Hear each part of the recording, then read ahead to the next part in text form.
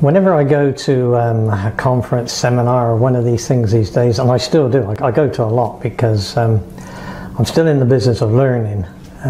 Despite the age I'm at, there's still an awful lot of stuff that I don't know, and I have a passion for learning. But one of the things that always comes across in most places is, you know, the Nike slogan, "Just do it."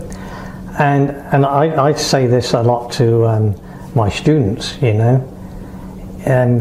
It's no good having all this knowledge if you don't do it. It's only in implementation that you will get a result from all of this knowledge. So it's absolutely important that you do it.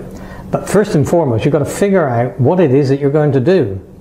You know, you need some form of strategy or guidance that will allow you to do it, but do it in a logical manner so that what is being done is going to have the greatest impact upon your business.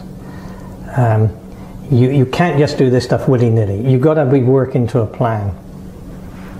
And I'm going to talk a bit more about this in the subsequent videos, but yeah, you've got to have a plan on what you're going to work to. You've got to be clear.